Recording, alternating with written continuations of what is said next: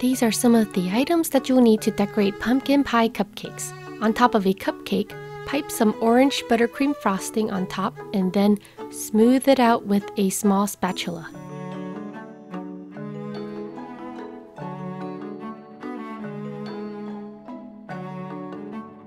Then, after you completely covered it, in a piping bag, fit it with a Wilton number 17 tip, pipe a rim around it, like this.